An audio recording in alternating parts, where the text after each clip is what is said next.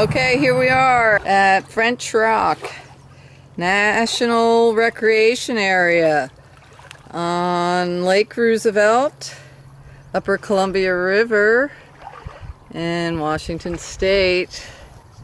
We are here to do a demonstration on the Vortex non-electric water distiller kit, and we are going to submerge our coil directly into the river so that it will cool the coil, creating condensation, and we won't have to change out the water. Upper Columbia River water, which unfortunately does not have the reputation of being the cleanest water in the area, but with distillation I feel confident that we will.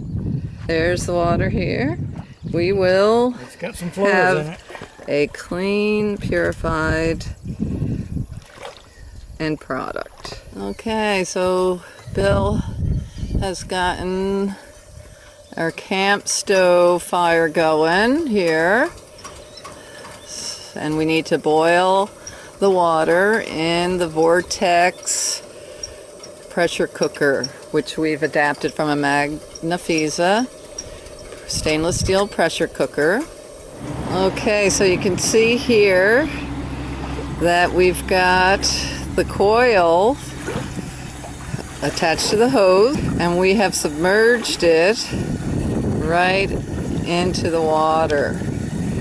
And we've got it propped up with rocks and the post filter on the other end sticking out of the water. It's about 10 or 12 minutes after the water started to boil and flow through the tubing, and we've got water coming out of the post filter, the coconut carbon post filter.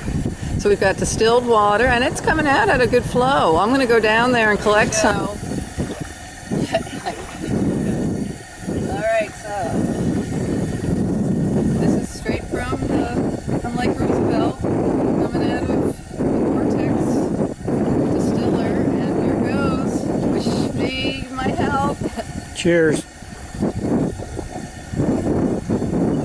Well, it tastes good. It's crystal clear. It's a hot day, so down the hatch. Great tasting water.